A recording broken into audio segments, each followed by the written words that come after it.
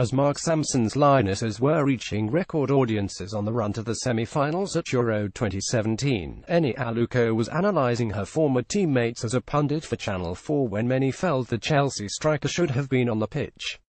Aluko was one of the first wave of English female players to come to the attention of the wider public at a time when the Football Association has put an unprecedented focus on the sport. Yet the 30-year-old Chelsea striker, one of the best-known female footballers in Britain, has now found herself at the heart of a case that has thrust her into the spotlight for other reasons. Aluko, who scored 33 goals in 102 games for her country but has not played for England since last year, hit the headlines when details of a complaint accusing the England setup of fostering a culture of bullying and harassment, including from manager Mark Sampson, emerged in recent days. Sampson was cleared of wrongdoing following a confidential independent investigation, but an £80,000 payment to Aluko and a continuing £20,000 central contract for a player who has said she will never play again under the Welshman has left many unanswered questions. Not least whether the eloquent Aluko, herself a qualified lawyer, is able to speak about the case. The FA, effectively her employers, insist she is at liberty to do so despite making the payment to avoid disruption in the run-up to Euro 2017. But the players' lawyers insist that it prevents her from doing so. Aluko's indomitable spirit was evident from an early age, as was her footballing talent. Having been born in Lagos in Nigeria, she moved to Birmingham with her family at just a year old. It was at her home in the south of the city, Kings Norton, that she began to play, illustrating a deadly accuracy in front of goal that would see her rise swiftly through the England ranks. She bagged an impressive 50 goals in 16 games for her Broadmeadow junior school team aged 11. It was inevitable that scouts would be interested. Snapped up by Birmingham City from Leafield Athletic Ladies, she scored on her debut, aged 14, against Leeds United, earning her first England call-up. Despite her ties to Nigeria, for whom her brother, the Fulham winger Sona Aluko, plays, she chose to progress with England. The main thing for me is for people to understand that choosing to play for England doesn't mean that I don't support Nigeria. I'm as much Nigerian as I'm British, she later told the BBC. Of course Nigeria means a lot to me, it's part of me, but I've been brought up by English coaches.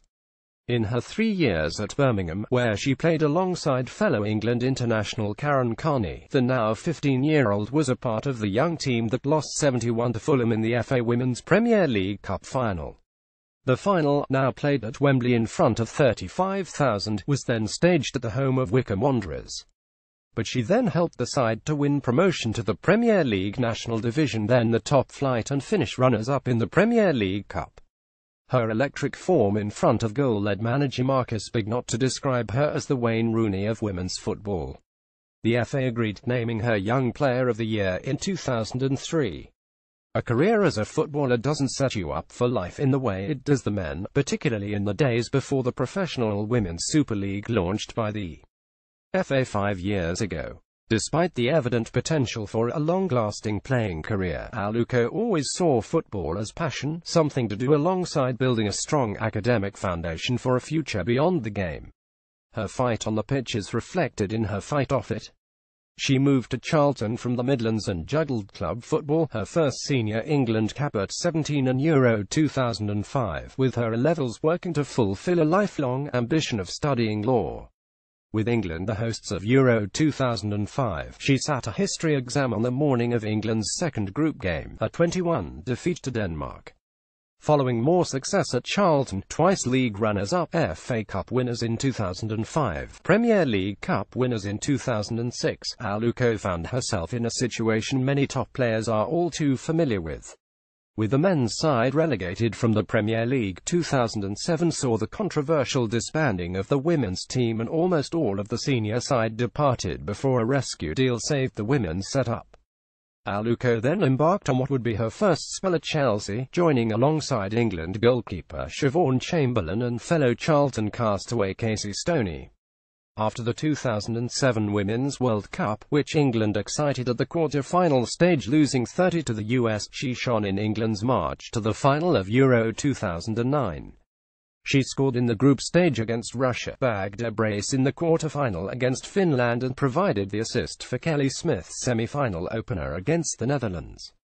Following the defeat to Germany in the final, the striker took the route followed by a number of senior England internationals at the time and headed stateside to join St. Louis Athletica in the Women's Professional Soccer League WPS and was the club's leading goalscorer and assist provider. Again thrust into the unknown when Athletica folded midway through the 2010 season, she joined Atlanta Beat before being traded to Sky Blue FC in December. In her 2-year odyssey across America, she scored 19 goals in 54 appearances, a run which was only brought to a halt by the collapse of the WPS in 2012. Aluko returned to England and rejoined Birmingham for one season, lifting the FA Cup in the process by beating Chelsea on penalties to win the side's first major trophy in 44 years. She then returned to West London where she has 26 goals in 60 appearances for the Blues, won the Women's Super League in 2015, was WSL top scorer in 2016 and has been nominated for numerous individual awards as part of an exciting, attacking Chelsea side led by Emma Hayes. It is one of many ironies about the current situation that she has found herself at odds with the FA and Samson. She won her last cap in May 2016 and was left out of the Euro 2017 squad in April this year at just the time the governing body is backing women's football with unprecedented investment. It has vowed to double the number of girls playing the game by the end of the decade and invested £17.7 million in the sport last year. Aluko's football career didn't put her academic aspirations on the back burner. In 2008 she graduated from Brunel University with a first-class law degree and went on to qualify as a lawyer at the end of 2014. The last time I saw Aluko, she was speaking to an array of academically disenfranchised primary and secondary school pupils brought together by the charity Football Beyond Borders, trying to be the role model that she feels she didn't have growing up. When I was growing up I didn't have female role models in football. It was the Williams sisters, Venus and Serena, that I looked up to, but they didn't play my sport. Hopefully now, that's what I am to a young girl that plays football, she said. She has never been afraid to give an opinion. From diversity and the Rooney Rule, to Jessica Innes-Hill's stance on the return of Ched Evans to Sheffield United, the player is always ready to speak up on issues she feels are important. Perhaps it's that honesty that led to her being chosen as the first female pundit on Match of the Day.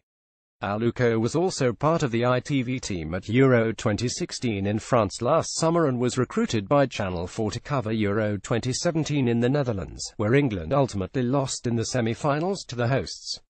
She was similarly vocal in her displeasure at being left out of the England fold, publicly accusing Samson of choosing his favourites above those in form, while privately submitting the complaint we've now become privy to.